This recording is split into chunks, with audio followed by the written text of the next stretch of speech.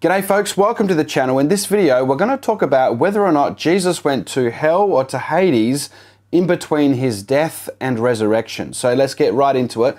The first verse we're going to look at is in Acts chapter 2, verses 25 to 28. And this is when the Apostle Peter is speaking on the day of Pentecost to the crowd that is gathered to hear him.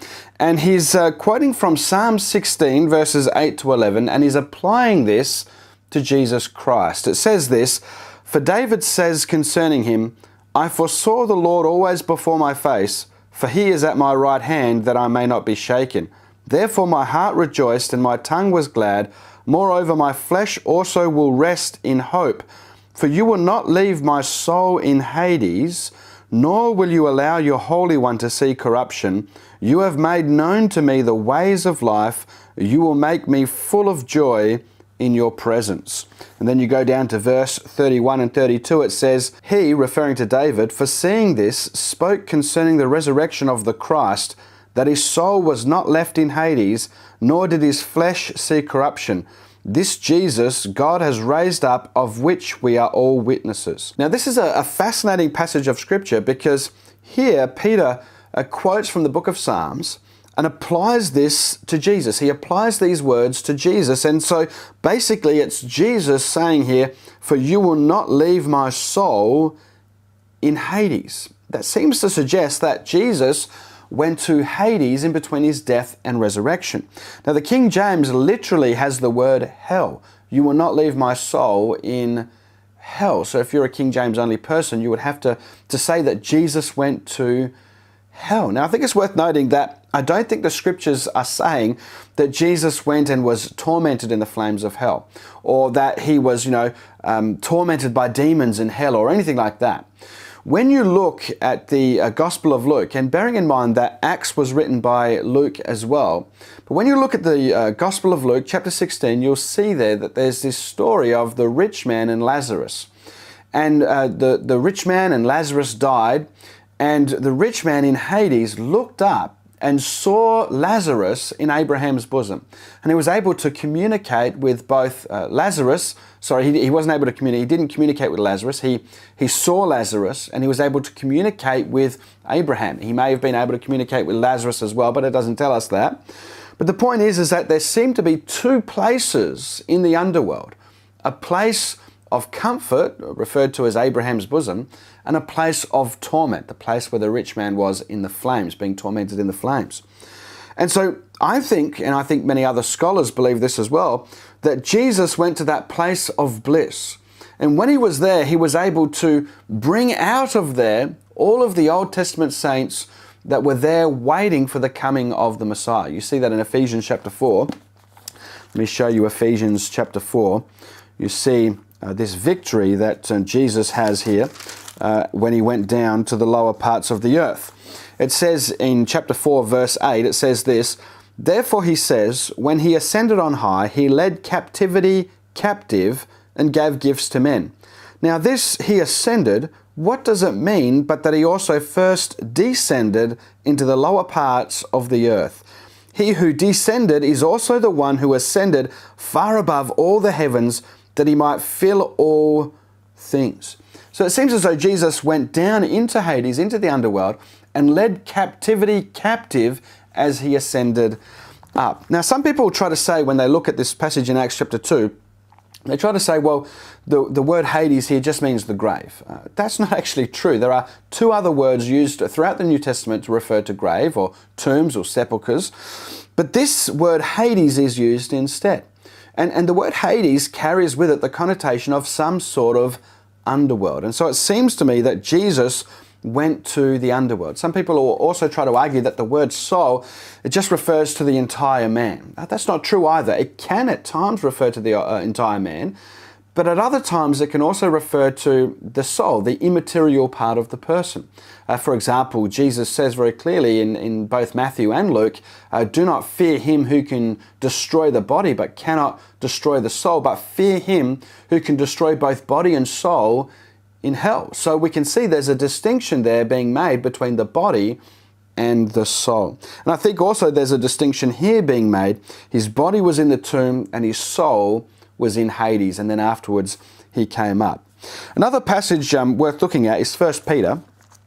1 Peter chapter 3, verse 18, it says, "For Christ also suffered once for sins, the just for the unjust, that he might bring us to God, being put to death in the flesh, but made alive by the Spirit, by whom also he went and preached to the spirits in prison, who formerly were disobedient, when once the divine long-suffering waited in the days of Noah, while the ark was being prepared, in which a few, that is 8 souls, were saved through water." Now, there are a number of different ways that people interpret this passage of Scripture. Some people say that all this is saying is that Jesus, back in Noah's day, preached by the Spirit through Noah to those who were disobedient in Noah's time. I personally don't accept this interpretation. I'm not saying it's impossible. It's possible that could be the right interpretation, but I personally don't accept that, because it seems to say here, when I just read it plainly, that Jesus, by the Spirit, preached to the spirits in prison. So it seems to be saying, in a straightforward reading of the passage, that Jesus is actually preaching to spirits in prison. Now that leads to 2 other interpretations. Some people say that the spirits in prison are the Old Testament saints that were waiting for the Messiah to release them from what we know as Abraham's bosom, the place of bliss inside of Hades or Sheol. People that interpret it that way were many of the early church fathers interpreted that way. Irenaeus and others, Tertullian, interpreted the passage in that way. Another interpretation is that the spirits here are the spirits that were basically the sons of God, the angels that left their heavenly abode and went and procreated with the daughters of men and produced giants. And so the spirits here, some people say, are the disobedient angels, the rebellious angels that spread chaos on the earth. And this is really interesting because in Western kind of Protestant thinking, we tend to attribute all of the evil in this world to the fall of Adam and Eve in Genesis chapter 3. But ancient Jews also included the influence of the angels upon the sons of men when these wicked angels came down and slept with the daughters of men and produced giants. Traditional Jews, ancient Jews, they attribute the wickedness of mankind to that time period as well. And mankind was almost completely corrupted, and only Noah was left as righteous, Noah and his family.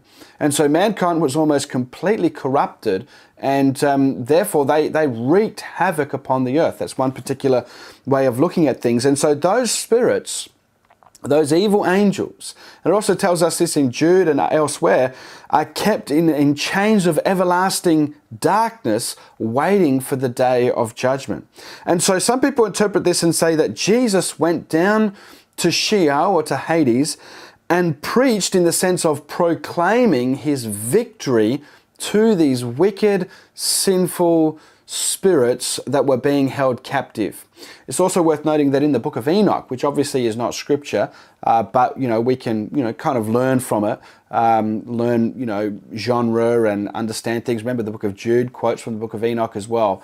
But in the book of Enoch, Enoch is said to go and to proclaim to the spirits that were, those fallen angels from Genesis 6 that procreated with the daughters of men. He went and proclaimed to them their eternal damnation. And so it could be saying here that this is what Jesus is doing. And I think that that's the correct interpretation. That would be my interpretation of this particular passage, that Jesus, through the Spirit, is in Hades proclaiming the eternal damnation of these wicked, fallen angels. That to me seems to be the correct interpretation.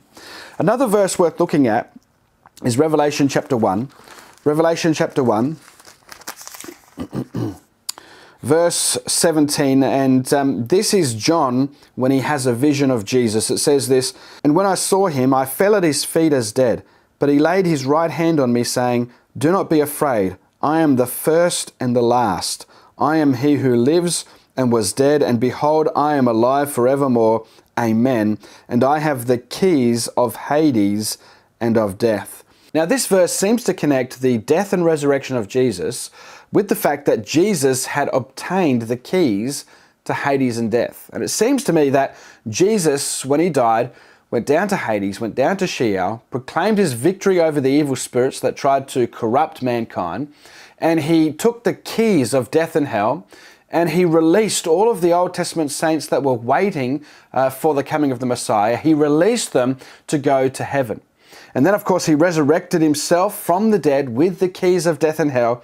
And so we too, when we die, will go straight to be with Jesus in heaven. That seems to be, when I put these verses together, that seems to be what the scripture seems to imply.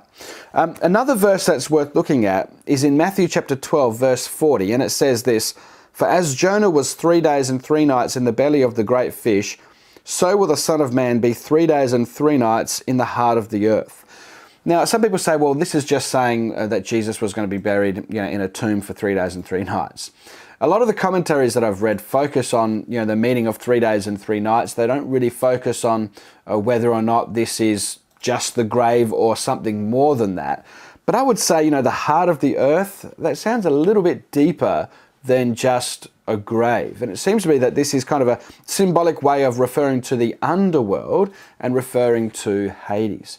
So I see this verse as another confirmation of the teaching that Jesus, when he died, went down into Sheol and released the captives there, the Old Testament righteous saints, and he proclaimed his victory over the evil spirits, and then took the keys of death and hell and resurrected himself from the dead. That seems to be the logical explanation for these verses. Now, I understand that there's other interpretations. We can't be completely dogmatic about this, but I just want to quickly respond to one objection that I've heard. When Jesus was on the cross in the Gospel of Luke, Luke chapter 23, the thief asked Jesus to remember him when he entered into his kingdom. And Jesus said to the thief, "Truly I say unto you today, you will be with me in paradise." And so he was telling him that he would be with him in paradise that very day. And there are other verses in the Bible that seem to suggest in the New Testament that paradise is in heaven.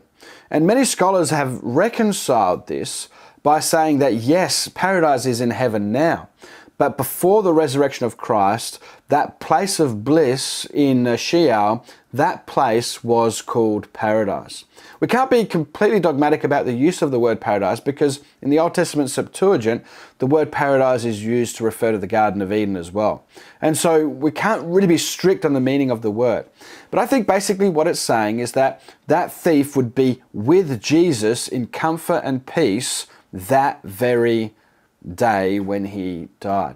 And so that's how I would kind of reconcile that particular verse. So yes, there are other interpretations. I think the strongest one for me is that one in the book of Acts, Acts chapter 2, which is why I started with that particular verse. That verse is the strongest one to me because, Luke could have used a different word to Hades. He could have used, at least 2 other words in the New Testament, a Greek New Testament, that are used for grave or tomb or something like that. And so it seems logical to me that Luke deliberately used the word Hades instead of the term for grave or just even for death in general. Now, some people try to respond to that and they say, well, yes, but that's because the Old Testament Septuagint uses the word Hades in that particular psalm, Psalm chapter 16. But for me, that just confirms what I'm trying to say. It just confirms the fact that Sheol in the Old Testament was much more than just the grave, which is why the Old Testament translators, when they translated the Old Testament into Greek, in the Septuagint, they used the word Hades because it had the connotation of an underworld.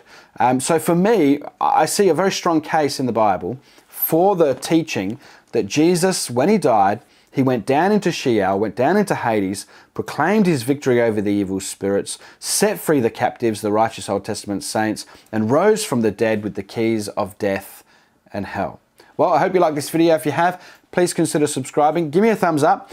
Hit the bell notification button. I'll see you in the comments section, and you'll see me in my next video.